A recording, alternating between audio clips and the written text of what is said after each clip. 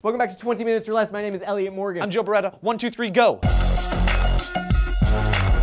A lesbian mom in Colorado is filing a paternity lawsuit against her ex-partner over custody of their children. Wendy Alfredson and Lena Alfredson adopted 2 biological sisters in 2006, but the couple broke up 3 years later. Because of Colorado law, one gay parent is allowed to sign adoption papers for one child. That means that each of the 2 parents was actually the parent of one of the children, and then each parent subsequently made all of the decisions for one child. When the couple split up, Lena moved to Norway. It's really far away. And she took her legal daughter with her. And according to Wendy, this was very traumatic for the other child. Duh. Wendy said she didn't get to say goodbye to her parent or sister. I think any parent would fight tooth and nail for their kids. I didn't know what contact I would have, what role I would play, especially not legally being her parent. So why has Wendy, who was apparently so distraught about her daughter leaving, only now filing a paternity suit? According to her lawyer, Ann Gusser, the decision to file 3 years after the incident was due to a recent Colorado decision to allow non-biological parents to file paternity suits. Before this decision, Wendy had been unable to successfully make a case for her being essentially a father. Wendy's lawyer states, "That case of a non-biological father seeking custody came out and I learned about it, and 2 weeks later I amended our filing. If this guy can do it, I thought, why can't a lesbian mother do it?" So naturally, the LGBT is hailing this as a victory since Wendy Alfredson is the first ever woman to file a paternity suit. And then, on the other hand, there's a bunch of people out in the world that are like, whoa, kids should not be raised by 2 gay parents. The idea is basically that a child is best raised when they're influenced by both a male father and a female mother. And once that argument is made, unfortunately, people on both sides of the issue tend to stop using any form of logic whatsoever. The anti-gay parenting people claim that not having both a mom and a dad will make the children socially inept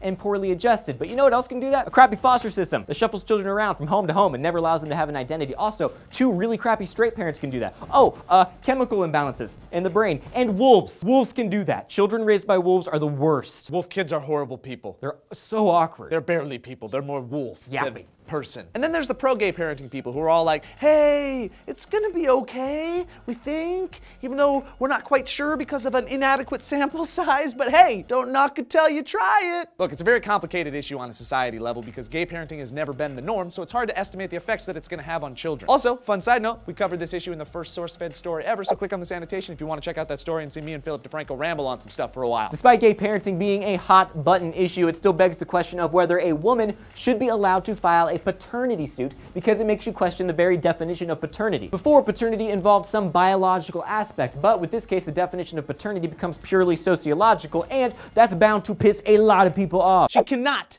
do that because she doesn't have a dinker! Still, what Judge Stevens Collins has agreed to is that paternity shouldn't be restricted to just males. As of now, both parents have agreed to share parenting rights and they're working out those logistics. And just so you know, this isn't a dramatic custody battle. This is just 2 parents wanting to figure out how they can both spend time with their children. So what are your thoughts on these matters? Do you think a lesbian mom should be allowed to file a paternity suit? Let us know your thoughts in the comments section down below. And click those like and subscribe buttons, then hit this annotation or go to SourceFed.com to see the 5 stories of the day or any story covered at SourceFed ever. I'm Joe Beretta. I'm Elliot Morgan. See you in a bit.